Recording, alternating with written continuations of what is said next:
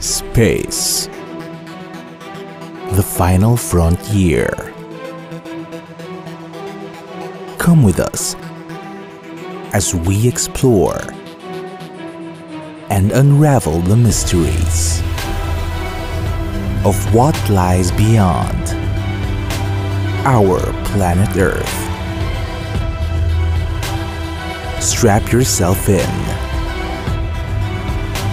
Get your spacesuits ready as we prepare for takeoff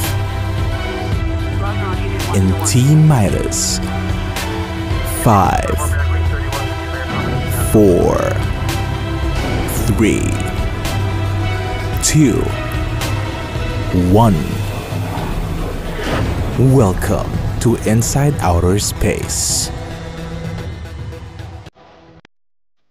Spacewalk. Imagine how astronauts float in space. That's exactly what spacewalks are. A spacewalk, or extravehicular activity, or EVA, is the term used to describe any activities that astronauts undertake in space outside any spacecraft. Spacewalks are done for a variety of reasons, which include conducting experiments in space, testing out new equipment, and conducting repairs on a spacecraft.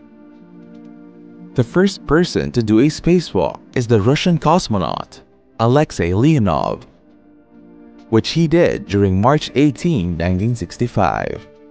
The whole thing lasted 10 minutes. Meanwhile, the record for the most number of spacewalks is held by Russian astronaut Anatoly Solovyev. He's had a total of 16 spacewalks, with a combined time of almost 82 hours. Of course, going on spacewalks requires tremendous preparation and training to be executed properly and safely. Astronauts on Earth start training for spacewalks by going swimming. Swimming is the closest thing to floating in space. Astronauts train in a large swimming pool called the Neutral Buoyancy Lab, or NBL.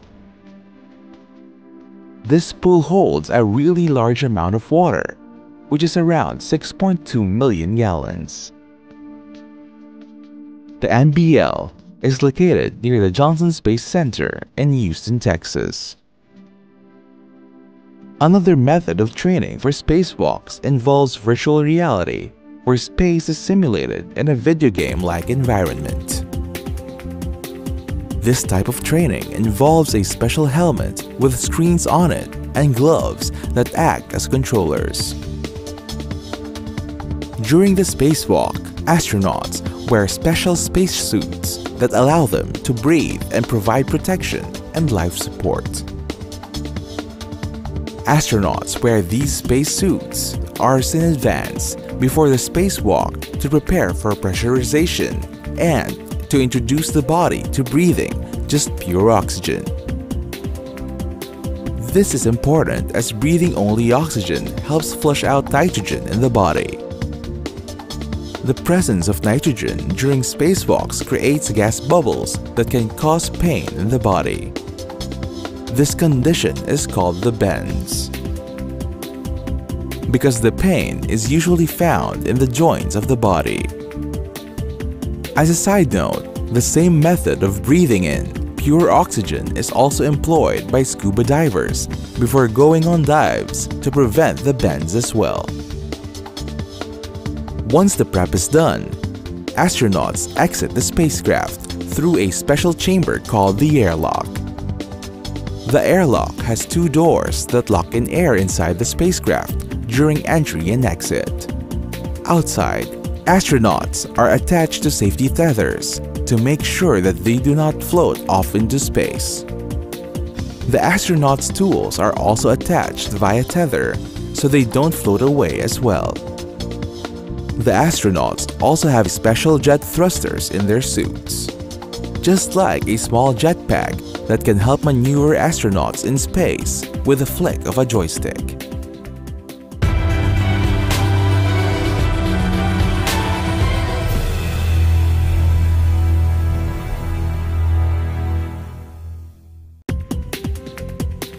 Oort cloud.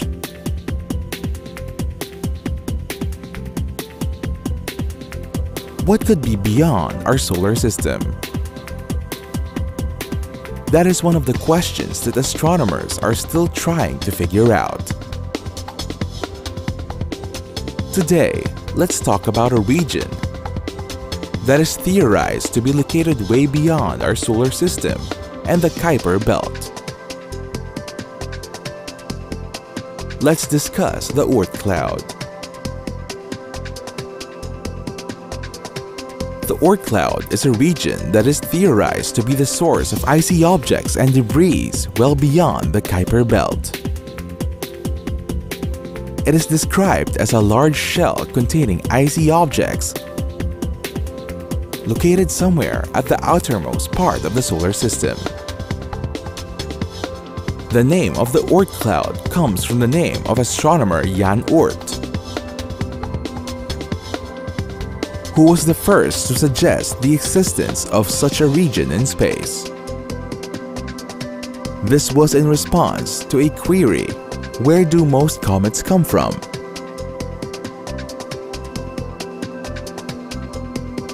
The Oort cloud is said to be spherical, consistent with the laws of gravity. It is theorized that the particles in the Oort cloud are remnants of the materials and debris that formed the Sun and the planets during the birth of the solar system. The most widely accepted theory is that the materials from the Oort cloud formed part of the Sun at an earlier point in time. As the other planets formed and grew, these particles were pushed further away from the Sun as a result of the change in the gravitational influence of the solar system when the planets formed.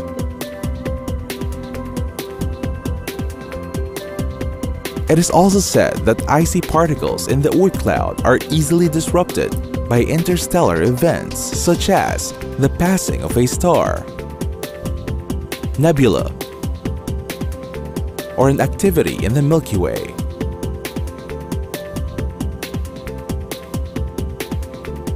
These activities tend to knock the icy material off the Oort cloud, sending them towards the Sun as comets. According to computations, the Oort cloud is probably located some 2,000 astronomical units from the Sun. Note that an AU is the distance of the Earth to the Sun. That's 149,598,000 kilometers, or 93 million miles. It is estimated that there is around 2 trillion objects in the Oort cloud. In 2003, the planet Sedna was discovered and is thought to be part of the inner Oort cloud. Though still theoretical at this point, scientists continue to work on finding out what is beyond the solar system. Perhaps in the future, we can finally send space missions to verify the existence of the Oort cloud.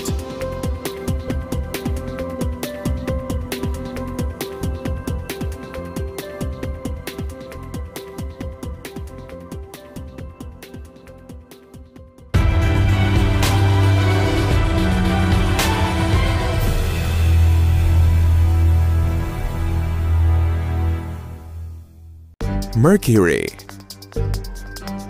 the closest planet to the Sun, coming in with a diameter of 4,879 kilometers or 3,031.6 miles and a mass of 3.30 times 10 to the 23rd power kilogram or 7.242 times 10 to the 23rd power pounds, with 0 moons and an orbit period of 88 days.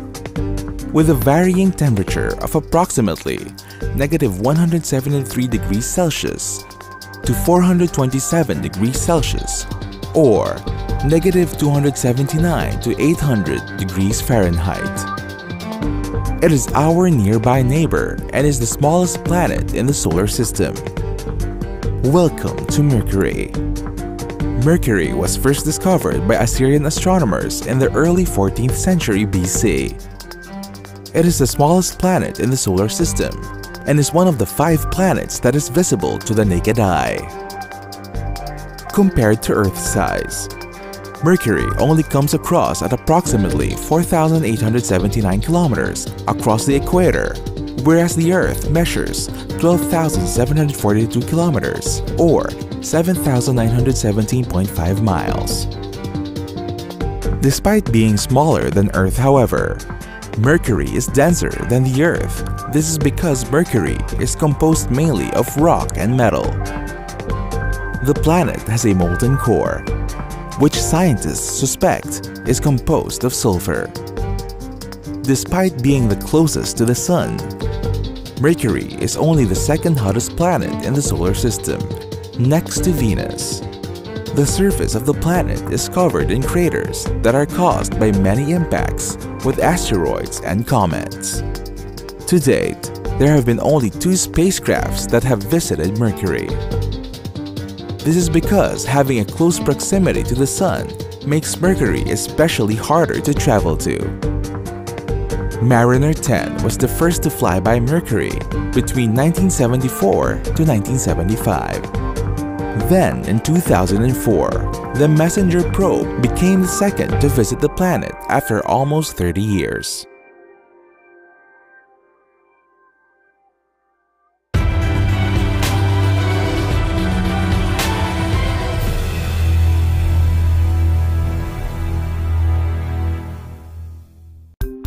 Back to the space station, or spacecraft if separated.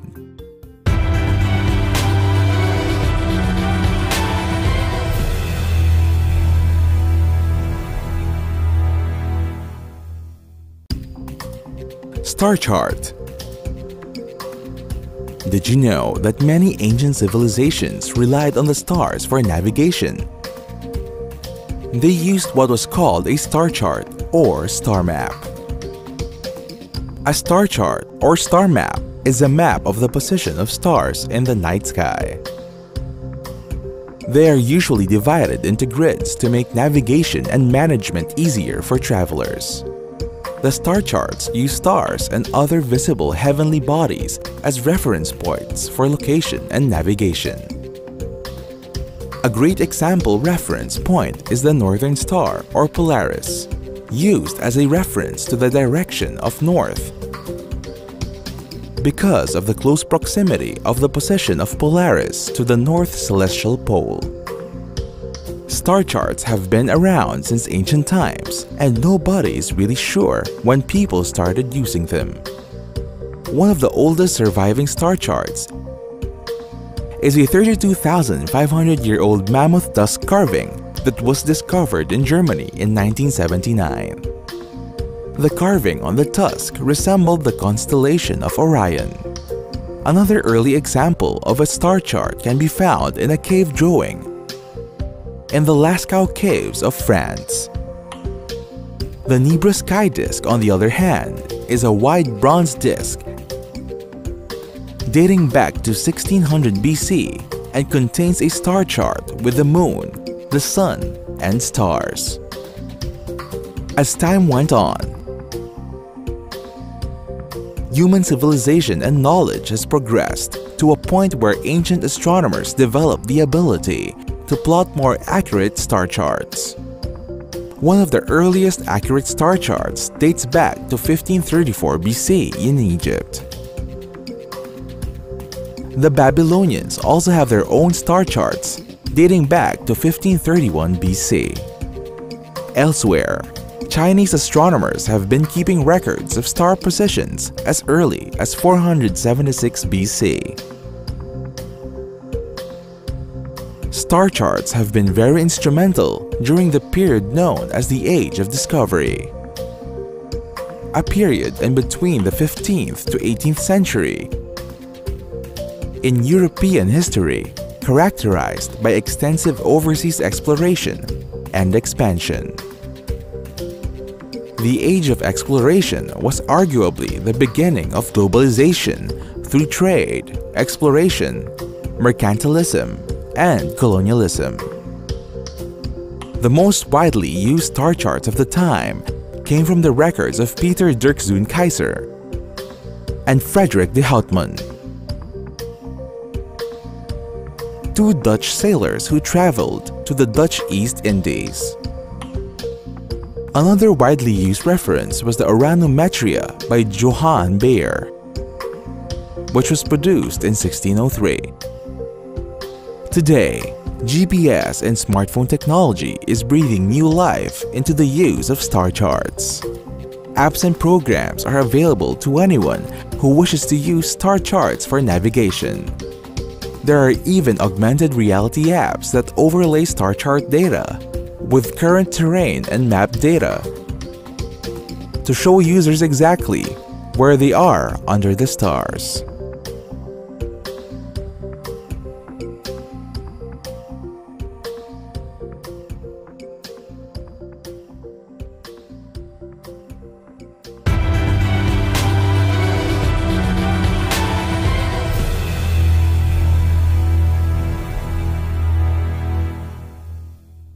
Is Pluto a planet? Well, our younger viewers might have not known this, but Pluto was once considered as a full-fledged planet as late as the mid-2000s. But all of this is changed now. So, let's talk about Pluto. Is it a planet? Well, the short answer is no. Let's go back a couple of years in time. Pluto was first discovered in 1930 by an American astronomer named Clyde Tombaugh with the help of the Lowell Observatory in Arizona, officially making Pluto as the 9th planet. This classification of Pluto was upheld till the early 2000s. So, what's changed? In the following decades since its discovery, better telescopes and interplanetary space missions helped identify the Kuiper Belt, a region in space beyond the planet Neptune. The Kuiper Belt contained space debris, asteroids, and dwarf planets, which were still in orbit with the Sun.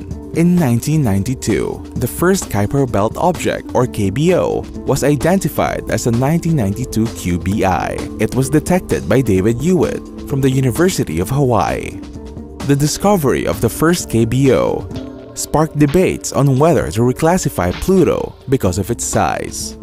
Further discoveries of the newer KBOs that are roughly the size or bigger than Pluto pushed the debate for reclassification even further. Finally, in 2006, the International Astronomical Union convened and set up a committee to discuss reclassifying Pluto as a dwarf planet. So what's Pluto like? Pluto is smaller compared to the other planets of the solar system. Its width is only half as large as the width of the whole of the United States, and the whole dwarf planet is smaller than our moon. A year on Pluto is roughly equivalent to 248 Earth years, and a day is about 6.5 Earth days. Pluto has a very cold temperature because of its distance from the Sun. It also has less gravity because of its smaller mass. The New Horizons spacecraft was the first to take flyby images of Pluto in 2015. And that was another interstellar trip across the universe. Remember to join us next time for another mission to the cosmos and beyond. Only on Inside Outer Space.